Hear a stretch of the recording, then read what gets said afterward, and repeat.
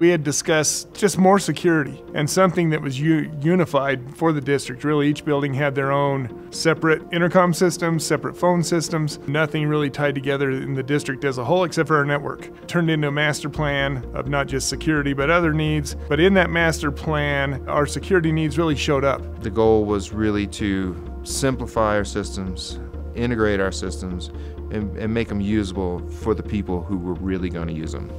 So we did not have a functioning whole school-wide intercom system, and so the new intercom system allows us to communicate everywhere inside and outside the building so that everybody can hear if we need to go into a lockdown situation. And in classrooms, it's a digital system that allows messages to be up there. So for like a lockdown procedure, for example, that message can be broadcast into all the rooms, both over the intercom system and visually on the digital readout.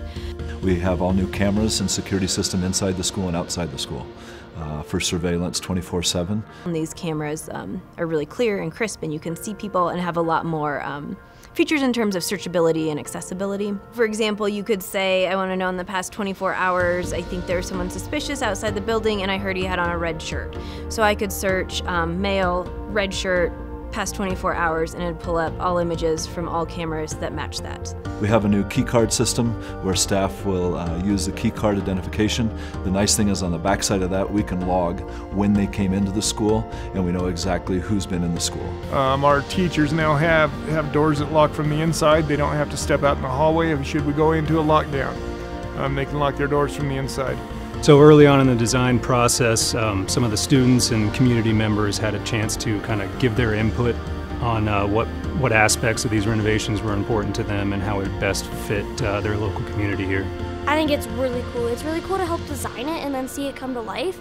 Now that the changes have been made, the school is a lot safer and it also looks a lot better. Attention that would normally or previously have been spent on safety issues, I'm now able to focus on students and academic preparation. With the measures that these systems have allowed us to put in place, we're able just to kind of derail that before it happens.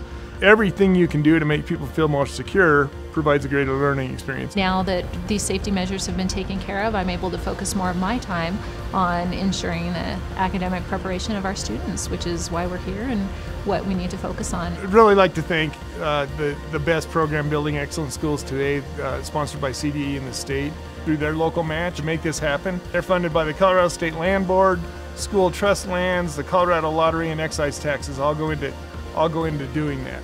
Just a huge shout out and thank you to all of those agencies that make this happen, that really make modern schools and safe schools and schools that kids want to be at a part of Colorado schools today. So thank you.